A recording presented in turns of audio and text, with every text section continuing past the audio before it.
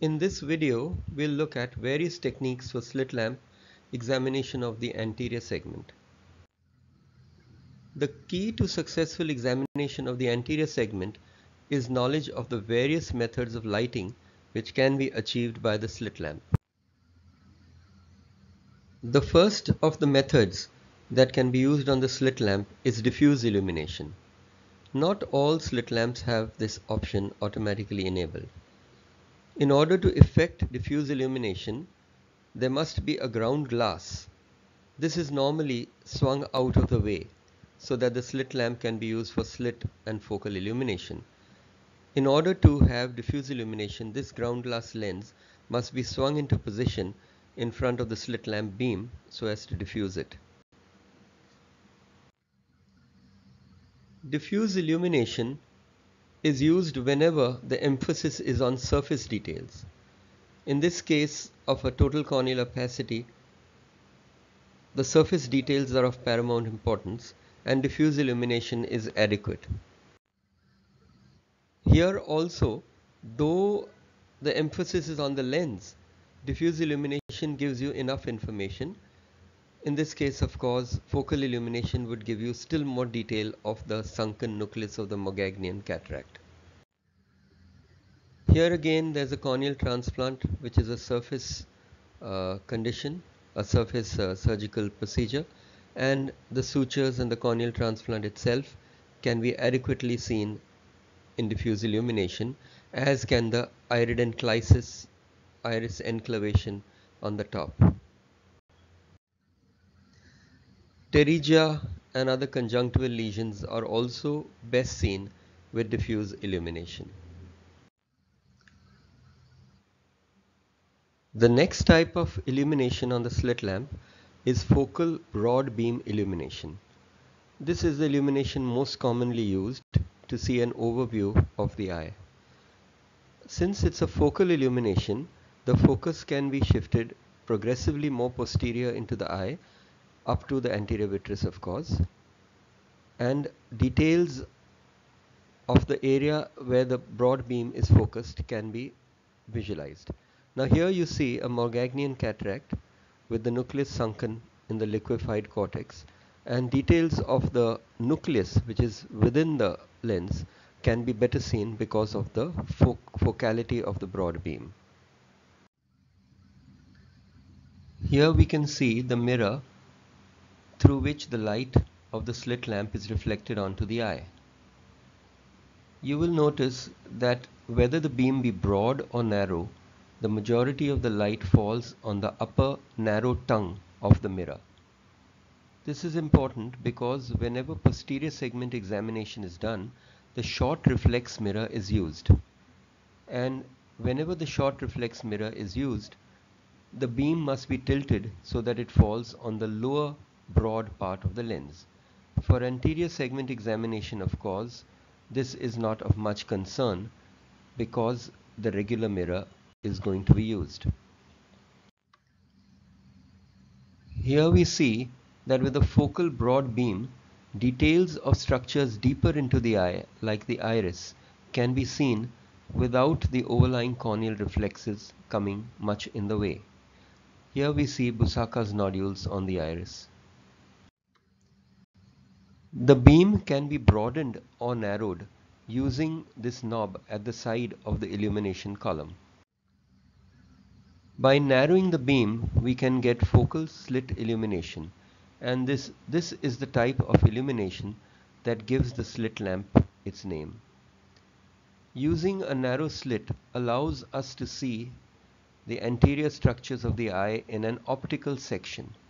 That is to say, when we look at the view before us with a narrow slit, it appears as though you're cutting the eye open with an optical knife and seeing it in a longitudinal section. And here we can see the center of the lens showing a nuclear sclerosis, and this is very clearly noticeable with a narrow focal slit. The next type of illumination is what is called retroillumination. In retroillumination, the object of interest, in this case the intraocular lens, is seen in shadow against a background illumination. In this case, the background illumination is of the choroid, and this is called retroillumination against the red reflex. But retroillumination need not always be against the red reflex. You could also have retroillumination, in this case, from the iris. The iris is lit up and the pits in the lens can be seen as shadows in retroillumination. Another type of illumination is what is called indirect illumination. In indirect illumination, the object of interest is not directly illuminated, but an opacity next to it is illuminated, and this opacity transfers or transmits some of the light into the transparent cornea to allow us to see the object of interest, which otherwise might be very faint and be blanked out with the bright light of direct illumination. Here we see vessels in the cornea with indirect illumination. The partially opaque cornea next to these vessels is illuminated, and the vessels next to the opaque cornea are highlighted with indirect illumination. This method of illumination is very similar to another method called sclerotic scatter, where the sclera is illuminated. In this case, the sclera would be the opacity that's illuminated, and structures in the cornea would light up.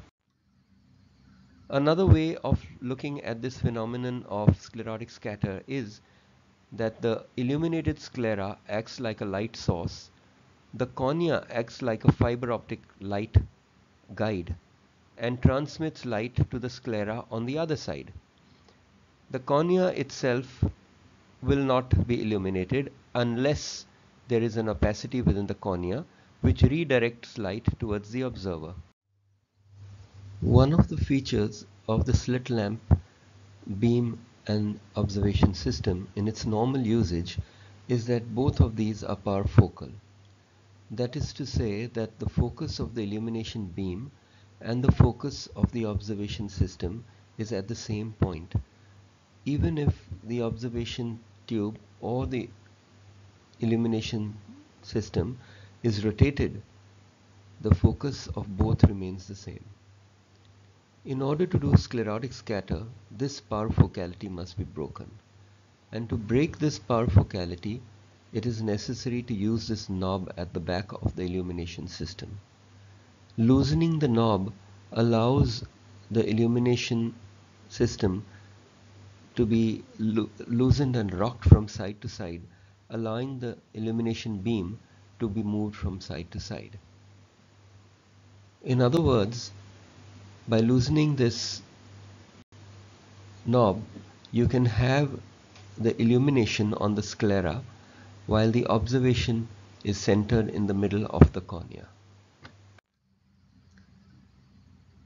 A look at this picture, or these two pictures, will show you that for getting an optical cross-section of the eye, you need parfocality. The slit and the observation must be focused at the same point. But for sclerotic scatter, the slit is on the left side of the picture and the focus of the examination system, the observation system, is in the middle of the cornea. And here are some pictures. Here are superficial punctate keratitic patches seen in sclerotic scatter. The next type of illumination is called specular illumination. The word speculum in Latin means a mirror.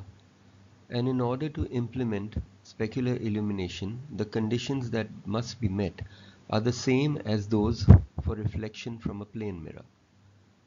This means that the illumination slit beam comes in at a certain angle, and the observation eyepiece is at exactly the same angle but on the opposite side of the normal. To put it in another way, the patient looks straight ahead, the slit beam is brought in from a certain angle, let's say 30 degrees or 45 degrees, and the illumination system has one of the oculars aligned at the same angle, the same 30 degrees or 45 degrees as the incident beam. In such a situation, the ocular of the slit lamp, which is aligned with the reflected beam, will pick up the specular beam from the object of interest, which usually is the endothelium. Here we see the endothelium in specular illumination. Usually, to get to see the endothelium in specular illumination, a magnification of at least 40x is required. In order to examine the anterior segment of the eye, one also needs to know about the filter turret. The filter turret contains various filters such as a neutral density filter, a green filter, and a blue filter. The blue filter in particular is useful when using fluorescein dye on the eye.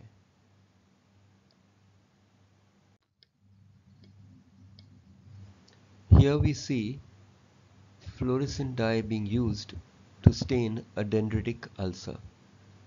In the upper left picture, a halogen light is used to illuminate the eye, and in the lower right picture, the blue filter is used to accentuate the fluorescence in the bed of the ulcer. And here we see, with normal illumination, a small dendrite stained with rose Bengal dye.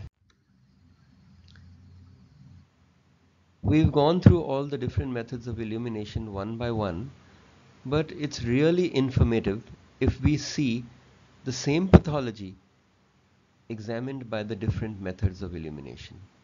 And here we see a corneal opacity with pigmentation in it due to old interstitial keratitis and with ghost vessels within the cornea.